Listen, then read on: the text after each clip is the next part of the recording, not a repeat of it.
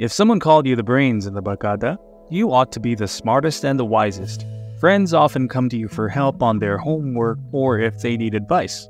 One key figure in Philippine history is also often referred to as the brain, although not the brains of the barkada, but the brain of the revolution. In this video, we'll dive right into the brain of Apolinario Mabini, retrace his beginnings, understand his political career, and learn about his legacy in the liberation of the Philippines from the Spaniards and Americans. Apolinario Mabini was born on July 23, 1864, in the barrio of Talaga, in the province of Batangas. He was the second of 8 children in a family of farmers. Despite being poor and having limited resources, his parents made sure that he received an education, and this paid off really well. He was able to study at Father Valerio Malabanan's school in Lipa, Batangas, where academically distinguished students are given the merit to study instead of the family's ability to pay matriculation. This was exciting news for the young Mabini, as he was known to be a very bright student who showed great aptitude for learning beyond his years. He was particularly interested in philosophy and law. After completing his secondary education in Batangas, Mabini made the courageous decision to move to Manila to study at the Colegio de San Juan de Letran, where he obtained the highest honors in philosophy in 1891. He then went on to study law at the University of Santo Tomas, where he graduated with a law degree in 1894. Mabini soon became a lawyer and worked in Manila, but he did not continue professional legal practice. Much of his knowledge was concentrated on his activities in the Freemasonry when he joined in 1892, and later his socio-political activities as a member of the La Liga Filipina. Being a member of La Liga Filipina opened his eyes to the reform movement in the Philippines. Initially, he was a member of the Cuerpo de Compromisarios, a faction of La Liga Filipina that pushed for reform. However, when Jose Rizal, another member of La Liga Filipina, was executed for treason by the Spanish regime, he became increasingly disillusioned with the Spanish colonial government and gave his wholehearted support to the Philippine Revolution led by the Katipunan, which began in 1896. Mabini became one of the key leaders of the revolution, serving as an advisor to Emilio Aguinaldo, who was the leader of the revolutionary forces. However, another challenge set in, this time to his health.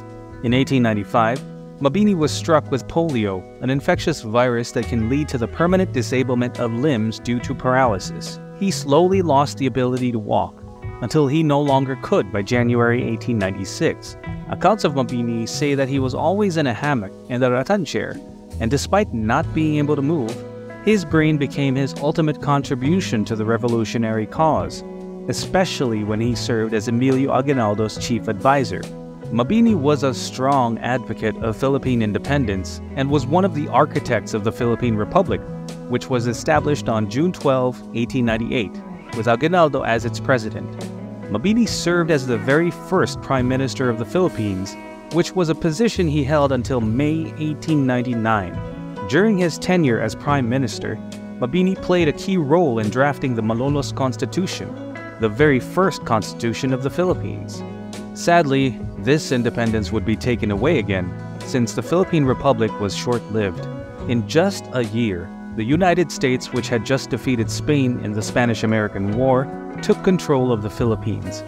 The Philippine-American War broke out, and Mabini was arrested by the American forces in December 1899 for his involvement in the revolution. However, before his arrest, it should be noted that Mabini negotiated several times with the Americans, calling for a ceasefire and an armistice. Both were met with disagreement, and Mabini eventually supported the war, which led to his arrest. He was exiled to Guam, where he spent 2 years in detention. In Guam, he wrote La Revolución Filipina. In this work, Mabini delineated the flaws and weaknesses of the revolution and gave an honest critique of Aguinaldo's leadership and governance. Aside from La Revolución Filipina, Mabini dove into literature and wrote several outputs, such as a code of ethics entitled El Verdadero Decálogo, which highlights the 10 qualities a Filipino should possess, and his own version of a constitution. Mabini returned to the Philippines in 1903, where he was required to swear an oath of allegiance to the United States. His taking the oath of allegiance upon his return did not stop him from being involved in activities that continued to push for Filipino independence. The period of the early 20th century was a perilous time for the Philippines, especially in the context of public health and public hygiene. Cholera had already found its way into the streets of Manila and spread to other provinces of the Philippines. It would later gain the status of an epidemic.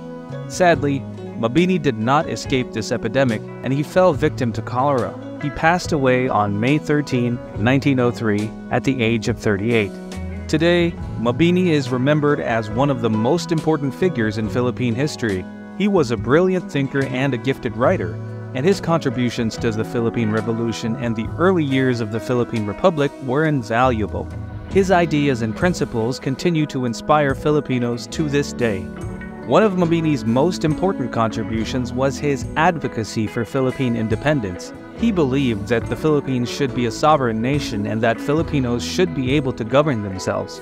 He also believed in the importance of democracy and the rule of law. Mabini was also a strong advocate for education. He believed that education was the key to progress and development, and he worked to improve the educational system in the Philippines.